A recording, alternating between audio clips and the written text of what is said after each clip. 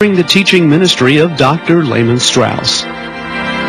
Holy Bible, book divine, precious treasure, thou art mine, mine to tell me whence I came, mine to teach me what I am. From a lifetime of personal study, years in the pastorate and Bible conference ministry, Dr. Strauss offers instruction and encouragement from his teachings in the Word of God. And now, here's your Bible teacher, Dr. Lehman Strauss. Thank you for including Bible study time in your listening schedule today. It is a joy and a privilege to bring to you the ministry of the Word of God. It is an honor to represent the Lord Jesus Christ and a privilege to minister His Word. And I take this position today as we come once again with a message from the Word of God. Before we have our study in Galatians, there are two words I would like to take up today. They both begin with the letter B. We are still in the B's in this alphabet of words and terms in the Bible. The word I want to consider first today is the word Belial, spelled B-E-L-I-A-L. The word means recklessness, wickedness, worthlessness. For example, in 2 Corinthians chapter 6, we read, beginning with verse 14, "Be ye not unequally yoked together with unbelievers. For what fellowship hath righteousness with unrighteousness? And what communion hath light with darkness? And what concord hath Christ with Belial? Or what part hath he that believeth with an infidel?" Now it seems to me that the expression Belial here is a proper name for Satan. In the Old Testament, in Judges chapter 19, verse 22, and in chapter 20, verse 13, a son of Belial means a son of a reckless, wicked, worthless person. And so when you come across that name Belial in the Bible, always associate it with Satan. Now, in contrast to that harsh word that appears in the Bible, Belial, we come to a more pleasant word. It is the word Baraka, spelled B-E-R-A-C-H-A-H. The word Baraka means blessing. One of the 30 Benjamite warriors who assisted David at Ziklag when David was fleeing from Saul in 1 Chronicles chapter 12 and verse 3 contains that name. The name Baraka meaning blessing. And then there was a valley called the Valley of Baraka. It was between Bethlehem and Hebron, where Jehoshaphat won a victory over the Amorites and Moabites and praised God for the blessing of the victory. 2 Chronicles chapter 20 and verse 26. In the city of Philadelphia, there is a church called the Baraka Church.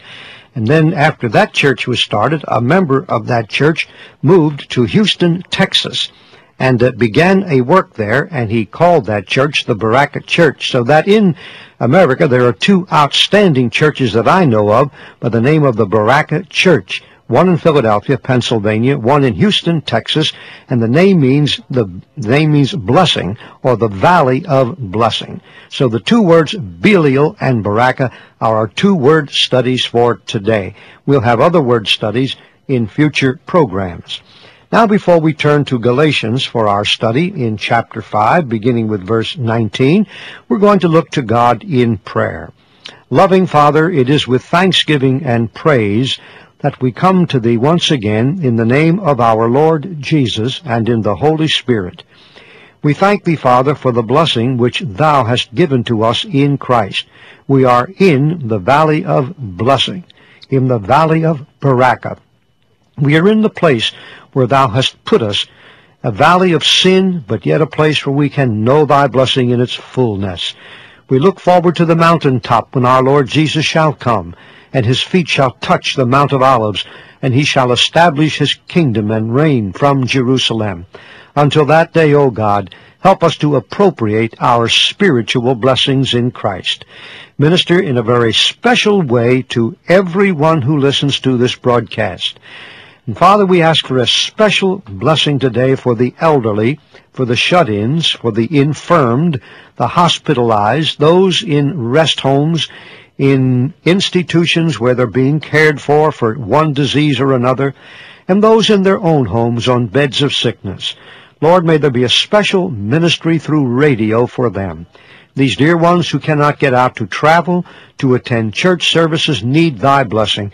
Lord, use the radio today to bless their hearts. We pray for those who are struggling with problems and difficulties, marital problems, social problems, moral problems, financial problems. Lord, help thy children to turn to thee today, casting all their care upon thee, knowing that thou carest for them.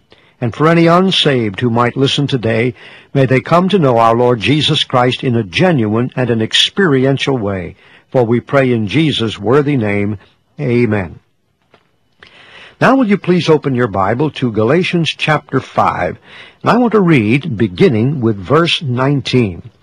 Now the works of the flesh are manifest, which are these: adultery, fornication, uncleanness, lasciviousness, idolatry, witchcraft, hatred, variance, emulations, wrath, strife, seditions, heresies, envyings, murders, drunkenness, revellings, and such like, of the which I tell you before, as I have also told you in time past, that they which do such things shall not inherit the kingdom of God.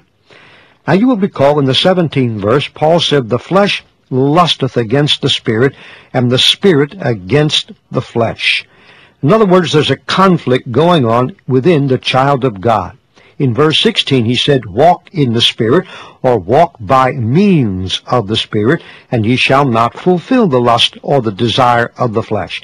Then in verse 18, he says, but if ye be led by the Spirit, or led of the Spirit, ye are not under law. Now, in these verses, Paul is stressing the importance of a Spirit-controlled life, walking by means of the Spirit, being led by the Spirit, being controlled by the Spirit. But here, beginning with verse 19, he enumerates the works of the flesh. He gives a list of those works. In verse 16, he speaks of the lust of the flesh. Here it is the works of the flesh. Now, in verse 16, Paul has in mind the inner motions of the soul, the natural tendency of men in their fallen condition toward things evil and toward things that are forbidden. But here, beginning at verse 19, he describes the actual display of those inner motions in word and deed.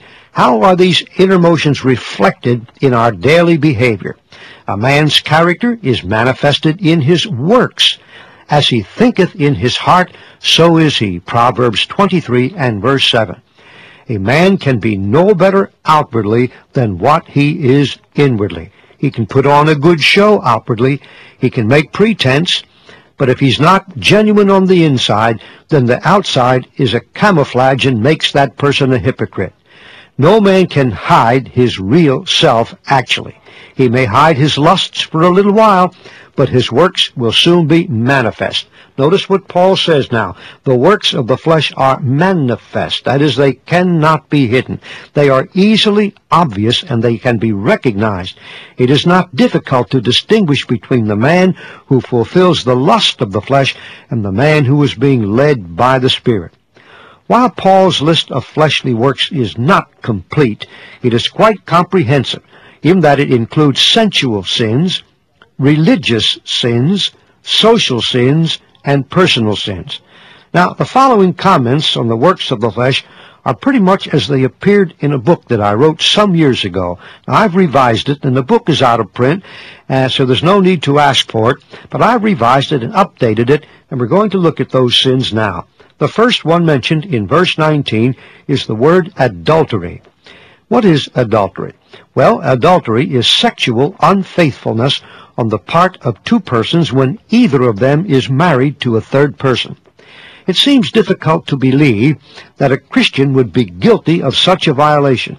Yet I know personally of just such cases at this time, and it affects not only the life of the pastor and of the local church, that is the spiritual condition of the church, but certainly it affects the people who are involved in it.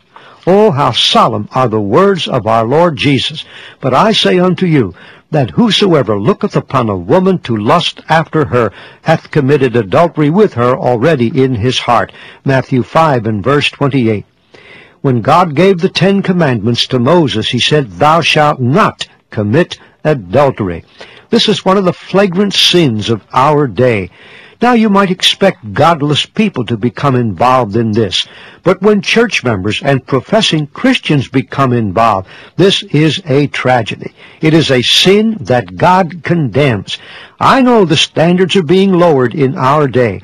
I know that sexual promiscuity and permissiveness are popular today. X-rated movies and pornography and all of this being shown on television from time to time. I'm well aware of this, but my friend, the Bible has not changed and God has not lowered his standards.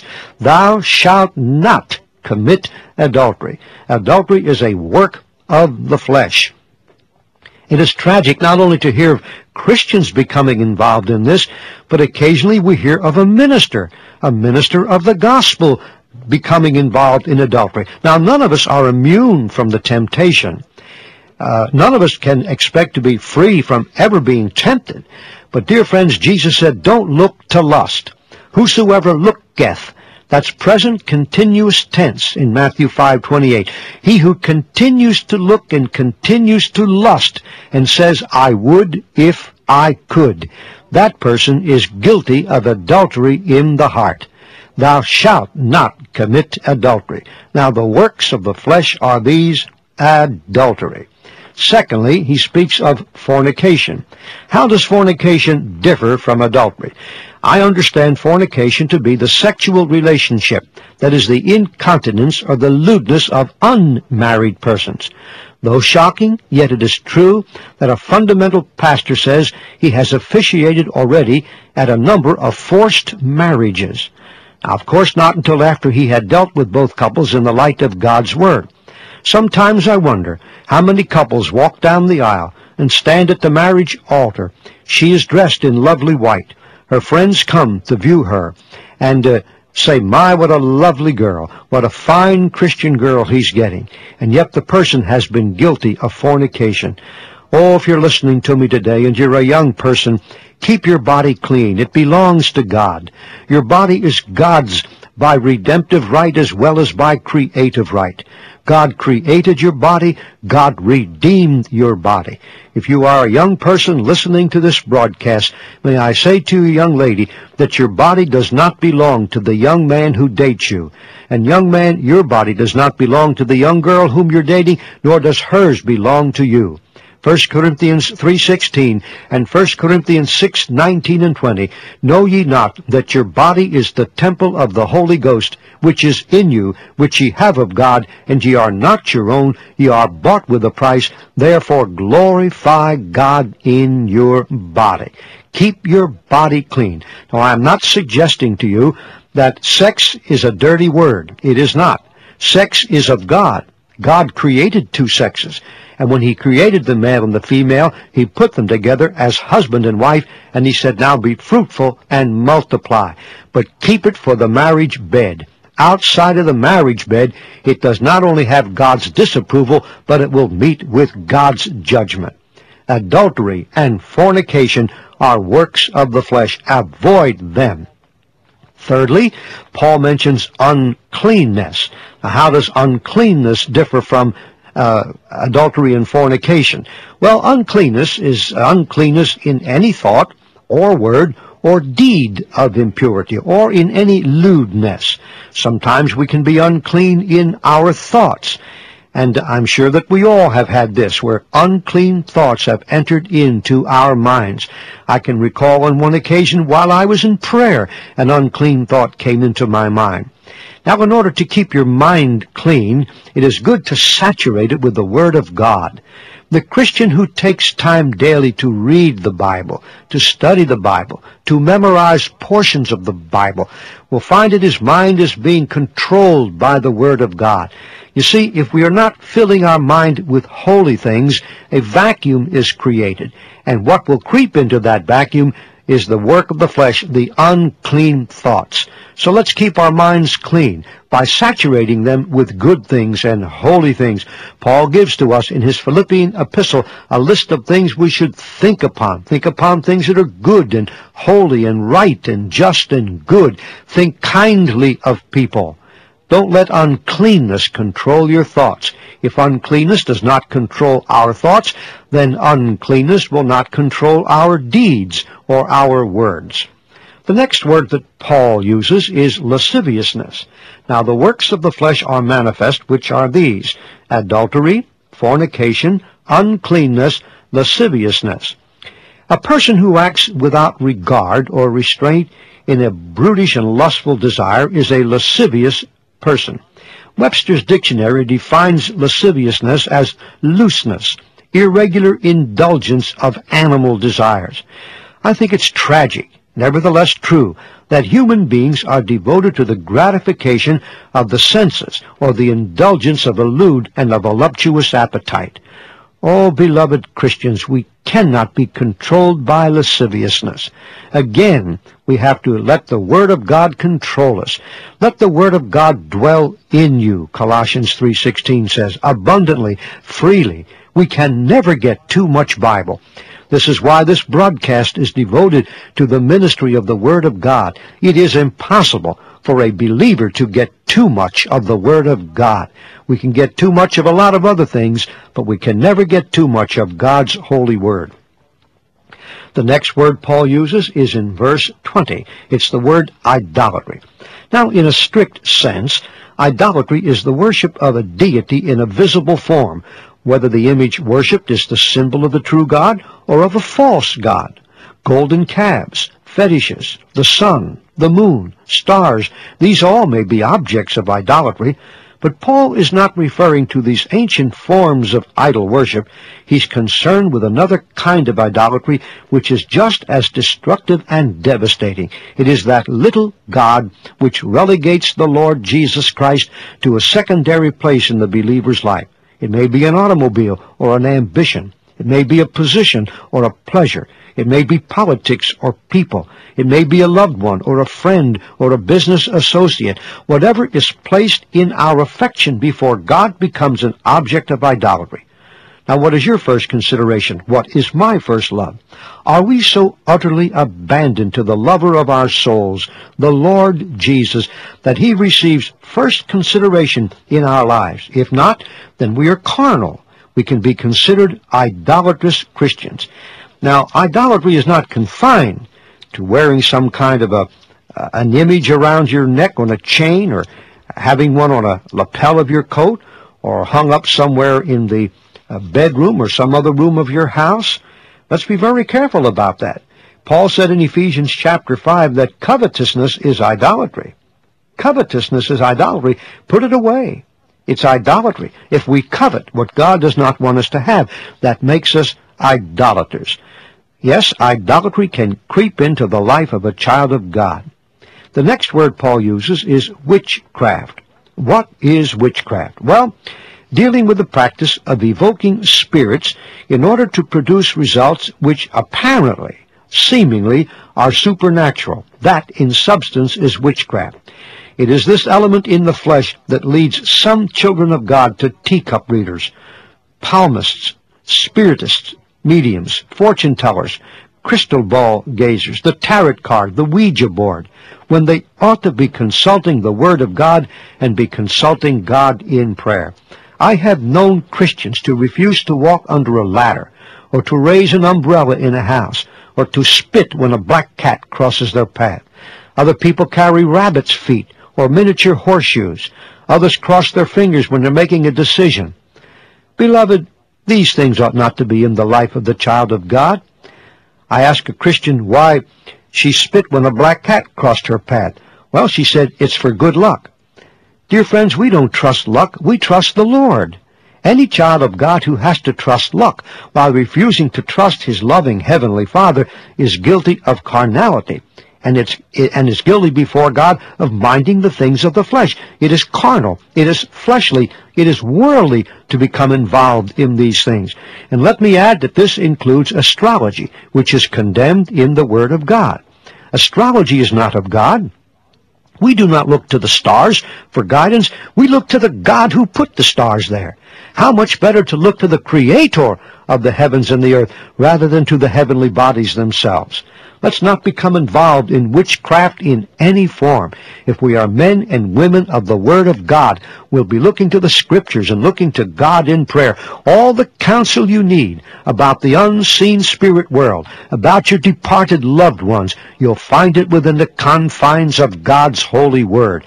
Read and study your Bible daily. There you will come to grips with the great facts of life. Paul goes on to mention the next work of the flesh. He calls it hatred. What is hatred? Well, the word means antipathy, aversion, abhorrence. To hate is to dislike or to detest another person.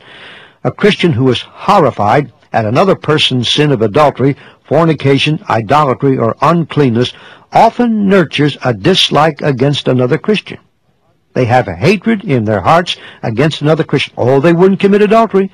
They wouldn't be guilty of fornication. You couldn't accuse them of idolatry. You couldn't say they're unclean. But they sure can hate somebody else. Now, my dear friend, if you're listening to my voice, and that's you, let me say that you are guilty of manifesting the deeds of the flesh, just as guilty as the adulterer or the fornicator or the idolater.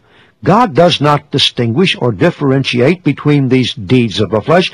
They are related to each other and are contrary to the law of love. They are contrary to a heart devoted to God. Then following the word hatred, Paul deals with that word variance. Again, the Christian worker is guilty before God. Oftentimes we find some of the choicest servants of the Lord who can be charged with causing discord or dissension among brethren. This is not right. It is carnal. It is fleshly. It is worldly. Don't be a troublemaker. It's better to keep your mouth shut and not discuss the problems and the sins of other people than to go around being a troublemaker and being guilty of variance, causing dissension among the children of God. We Christians ought to strive to maintain love and peace and fellowship among the saints of God. This should be one of our aims from day to day. I have a dear friend in whom you will never find him discussing the weakness and the sins of other people. If you start gossiping in his presence, he just won't talk to you. He'll not answer you. He'll freeze you. And you'll be so ashamed of yourself, you'll soon shut your mouth. It's good not to be able to be guilty of variance. Then here's the word emulation. What does it mean? Well, I think it means competition or rivalry. Because of jealousy, some Christians strive to equal or surpass the achievement of another Christian. That means you're carnal. If I'm guilty of that, it means that I am fleshly. I am worldly. We should never covet another person's gift. We should never be jealous of another person's gift. Let us thank God for each other's gifts. Let each use his own gift to the glory of God and not be jealous of another Christian. I am not in competition with any other radio broadcaster who's teaching and preaching the Word of God. I have friends who are in the radio ministry, and I pray for them. I love them, and I pray that their work will prosper and that God will send in the sufficient funds to keep them on the air. If I have any other attitude, then I'm guilty of emulation, and God would not bless my efforts. Beloved, we cannot be jealous of one another. Now, you'll find a Christian who has a gift that you don't have. Well, you pray for that person. You use the gift that God has given you. If I find a Christian with a gift that I don't have, I want to learn something from that person. After all, we can learn from one another. And if we're too big to learn from one another, I think we're just too big, period. We better become a little smaller in our own eyes and be willing to learn something from every man. It took me a long time to learn that lesson. God help me to learn something from every person.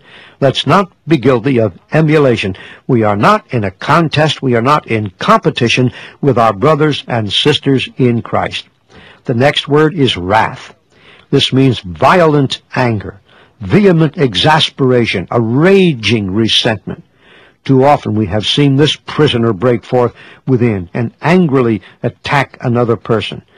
And when I see a Christian who's really fired with hot anger, with wrath, it frightens me. Beloved, it tells me that if that person is really saved, they know nothing of a spirit-controlled life. They are being controlled by the flesh. The next word is strife. Not a few pastors must take valuable time to referee a contest for superiority between two other Christians, each of whom claims super spirituality, but they are as fleshly as the first Adam himself after he fell. Beloved, we ought not to be striving with one another. We ought to be striving against sin, against Satan, against the spirit of this world, but we Christians cannot strive with each other. Then he uses the word sedition. A sedition is a factious commotion within the Church of Christ, making for insurrection and rebellion. It causes what is commonly known as church splits.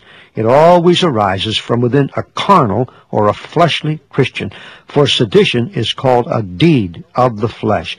Don't be a church splitter. Don't create problems in your church. Pray for your pastor. Pray for your church.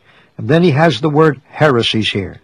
This is any school of thought which is contrary to the recognized fundamental doctrines of our historic Christian faith. Are you guilty of any of these works of the flesh? I trust not.